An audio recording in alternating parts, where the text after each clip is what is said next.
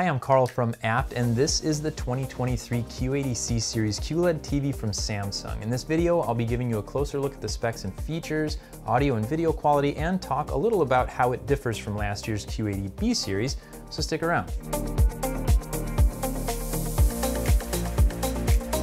The Q80C series is available in a variety of sizes, ranging from 50 inches all the way up to 98 inches, so there's an option for just about any size home theater. The one we have here for this video is the 65-inch model, which starts at $14.99, but we do have sales and promotions throughout the year, so be sure to talk to one of our home theater specialists by phone or live chat to hear about our most up-to-date pricing or any promotions we might have going on here at the store.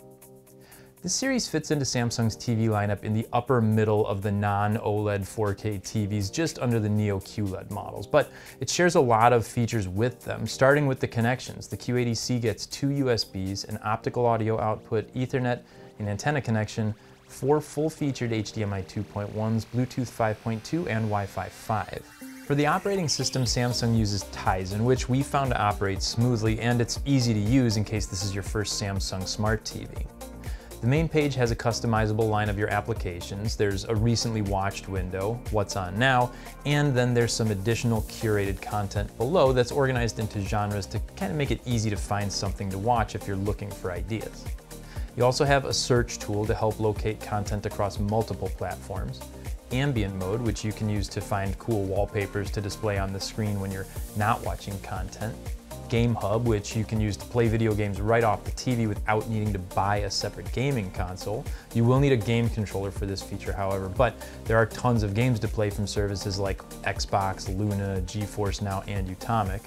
Most require payment, but there are some free ones here as well, so you can play them and try them out. If you want to see a list of all the sources you have connected to the TV, you can find those down in the Connected Devices menu, and under that is the Settings menu, where you can make changes to the TV's picture, audio, or network settings.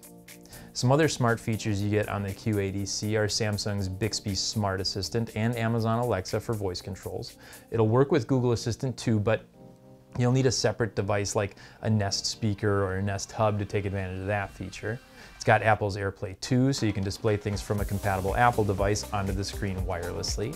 There's a web browser built in, although using a smartphone or tablet is going to work a lot more efficiently. And one of my favorite smart features, Samsung's TV Plus. This is a collection of streaming TV channels that you can watch for free. It's great for cord cutters or anyone looking for extra content to enjoy. As far as audio goes, all the sizes get 2.2 channel 40-watt sound systems built in. It sounds decent, but it definitely benefits from adding some external audio. If you already have a system you're happy with, perfect, just hook it up to that one. But if you don't, we would recommend adding a Samsung soundbar with the Q Symphony feature. This lets the TV and the soundbar's speakers all work together to enhance the whole experience. Dialogue is going to come through even clearer, surround effects get even wider, and there's just an overall fuller sound, which makes it feel more like you're at the movie theater and less like you're sitting in your family room.